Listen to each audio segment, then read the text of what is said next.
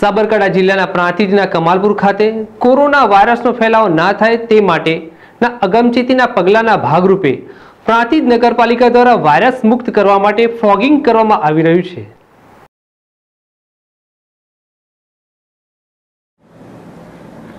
સમગ્ર વિશ્વ કોરોના વાયરસનો સામનો કરી રહ્યું છે। આ ભયાનક મહામારી હાલ ભારત અને ગુજરાતમાં પ્રસરી રહી છે, જેને નિયંત્રિત કરવા પ્રયત્નો કરવામાં આવી રહ્યા છે।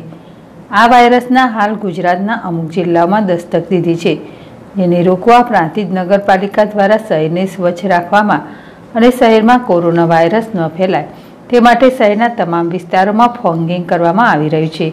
ત્યારે પ્રાંતિજ નગરપાલિકા ચીફ ઓફિસર આકાશભાઈ પટેલ દ્વારા શહેરમાં ફોગિંગ માટે સિમ્પલ સેનિટાઈઝર, બ્લીચિંગ, ડેટોલ, હેન્ડવોશનો ઉપયોગ કરી ફોગિંગ બનાવવામાં આવ્યું છે।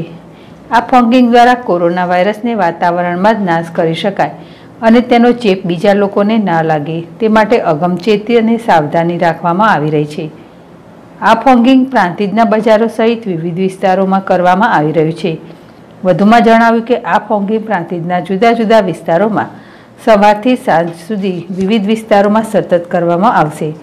ત્યારે પ્રાંતિજના કમાલપુર ખાતે આવેલ સ્વાગત રેસિડેન્ટ ખાતે પણ ફોગિંગ કરવામાં આવ્યું હતું।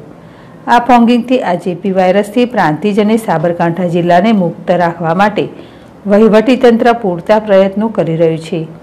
આ સાથે તેમણે જનતાને અપીલ કરી હતી, જરૂર ના હોય તો નાગરિકો ઘરે જ રહી વહીવટીતંત્રને સાથ સહકાર આપે, જેથી આપણા જિલ્લાને કોરોના મુક્ત રાખી શકાય। કોરોના વાયરસથી ગભરાવાની કે ડરવાની જરૂર નથી, પરંતુ સાવધાની આવશ્યક છે। સંજય રાવલ, ZSTV, પ્રાંતિજ।